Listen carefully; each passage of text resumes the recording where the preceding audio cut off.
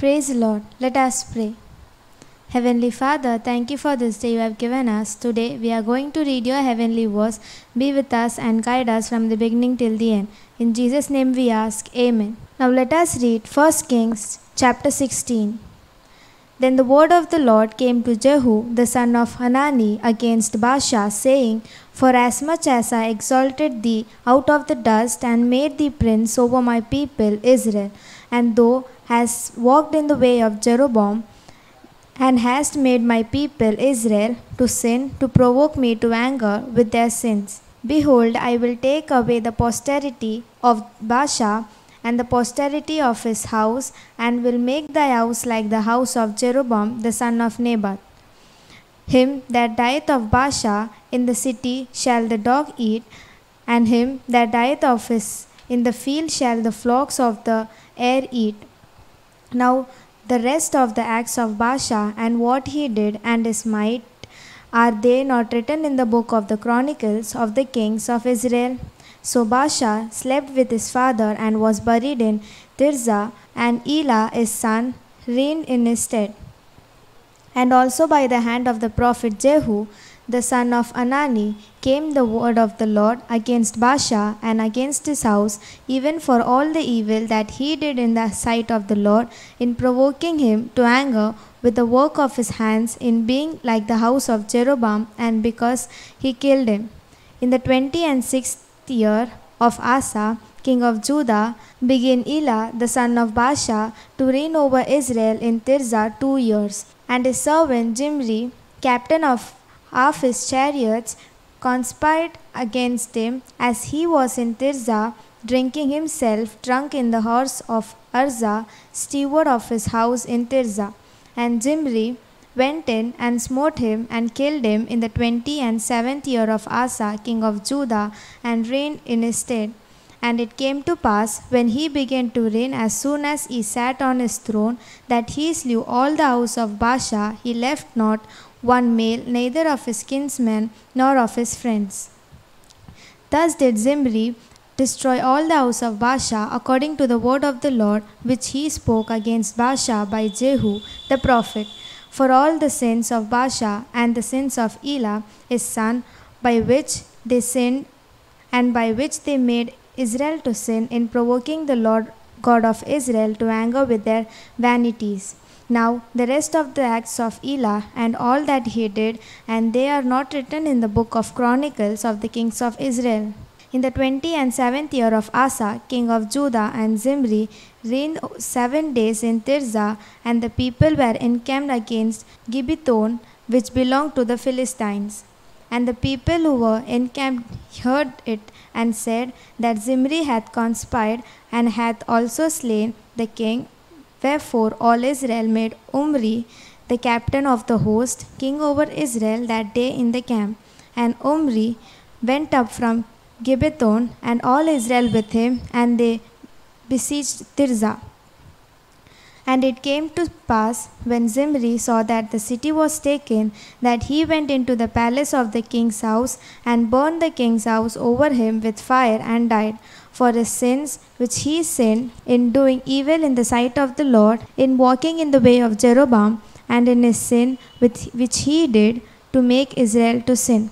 Now the rest of the acts of Zimri and his treason that he wrought, are they not written in the book of the Chronicles of the king of Israel? Then were the people of Israel divided. Half of the people followed Timni, the son of Ginath, to make him king, and half followed Omri. But the people who followed Omri prevailed against the people who followed Timni, the son of Ginath. So Timni died, and Omri reigned. In the 31st year of Asa, king of Judah, began Omri to reign over Israel 12 years. 6 years reigned he in Tirzah. And he bought the hill Samaria of Shemer for 2 talents of silver, and built on the hill, and called the name of the city which he built after the name of Shemer, owner of the hill Samaria. But Omri wrought evil in the eyes of the Lord, and did worse than all over who were before him. For he walked in all the way of Jeroboam the son of Nebat, and in his sin by which he made Israel to sin, to provoke the Lord God of Israel to anger with their vanities. Now the rest of the acts of Omri which he did, and his might that he showed, are they not written in the book of Chronicles of the Israel? So Omri slept with the fathers, and was buried in Samaria, and Ahab his son reigned in his stead. And in the 38th year of Asa king of Judah began Ahab the son of Omri to reign over Israel, and Ahab the son of Omri reigned over Israel in Samaria 22 years. And Ahab the son of Omri did evil in the sight of the Lord above all who were before him. And it came to pass, as if it had been a light thing for him to walk in the sins of Jeroboam the son of Nebat, that he took as his wife Jezebel the daughter of Idbal king of Sidonians, and went served Baal and worshipped him. And he reared up an altar for Baal in the house of Baal, which he had built in Samaria. And Ahab made an idol, and Ahab did more to provoke the Lord God of Israel to anger than all the kings of Israel who were before him. In the days did Hiel the Bethelite build Jericho. He laid the foundation of it in Abiram his firstborn, and set up the gates of it in his youngest son Segub, according to the word of the Lord which he spoke by Joshua the son of Nun. Now let us read the Revelation chapter 19. And after these things I heard a voice of many people in heaven saying, Hallelujah! Salvation and glory and honor and power unto the Lord our God. For true and righteous are his judgments, for he hath judged the great harlot who did corrupt the earth with their fornication, and hath avenged the blood of his servant at her hand. And again they said, Hallelujah! And her smoke rose up forever and ever. And the 24 elders and the 4 living creatures fell down and worshipped God that sat on the throne, saying, Amen, Hallelujah. And a voice came out of the throne, saying, Praise our God, all ye his servants, and ye that fear him, both small and great.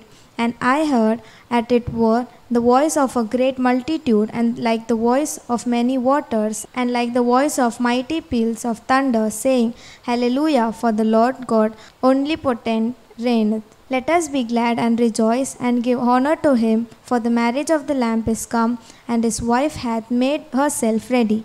And to her was granted that she should be arrayed in fine linen, clean and white, for the fine linen is the righteous of saints. And he said unto me, Write, Blessed are those who are called unto the marriage supper of the Lamb. And he said unto me, These are the true sayings of God. And I fell at his feet to worship him. And he said unto me, See thou do it not. I am thy fellow servant and thy brethren that have the testimony of Jesus. Worship God, for the testimony of Jesus is the spirit of prophecy. And I saw heaven opened, and behold, a white horse, and he that sat upon him was called Faithful and True, and in righteousness he doeth judge and make war. His eyes were like a flame of fire, and on his head were many crowns, and he had a name written that no man knew but he himself. And he was clothed with a vesture dipped in blood, and his name is called the Word of God. And the armies that were in heaven followed him upon white horses, clothed in fine linen, white and clean. And out of his mouth goeth a sharp sword, that with it he should smite the nations, and he shall rule them with a rod of iron, and he treadeth the winepress of the fierceness and wrath of mighty God. And he hath on his vesture and on his thigh a name written, King of Kings and Lord of Lords. And I saw an angel standing in the sun, and he cried with a loud voice, saying, To all the flocks that fly in the midst of heaven, Come and gather yourselves together unto the supper of the great God, that ye may eat the flesh of kings, and the flesh of captains, and the flesh of mighty men, and the flesh of horses, and of them that sit on them, and the flesh of all men, both free and enslaved, both small and great. And I saw the beast, that the kings of the earth and their armies together to make war against him that sat on the horse and against his army. And the beast was taken, and with him the false prophet that wrought miracles before him, with which he deceived them that had received the mark of the beast and them that worshipped his image. These both were cast alive into a lake of fire burning with brimstone.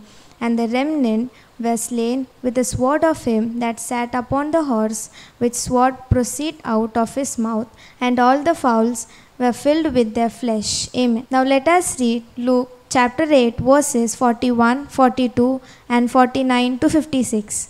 And behold, there came a man named Jairus, and he was a ruler of the synagogue, and he fell down at Jesus' feet and besought him that he would come into his house. And he had one only daughter, about 12 years of age, and she lay dying, but as he went, the people crowded him. While he yet spoke, there cometh one from the ruler of the synagogue's house, saying to him, Thy daughter is dead, trouble not the master. But when Jesus heard it, he answered him, saying, Fear not, believe only, and she shall be made well. And when he came into the house, he allowed no man to go in except Peter and James and John and the father and the mother of the maiden. And all wept and bewailed her, but he said, Weep not, she is not dead, but sleepeth. And they laughed him to scorn, knowing that she was dead. And he put them all out, and took her by the hand, and called, saying, Maid, arise. And her spirit came again, and she arose straightway, and he commanded to give her food. And her parents were amazed, but he charged them that they should tell no man what was done. Amen. Let us pray. Heavenly Father, thank you for helping us to read your heavenly words. As you gave back the life of the little girl, in the same way, revive the dead things and promises in us. Guide us and protect us. In Jesus' name we ask. Amen. God bless you.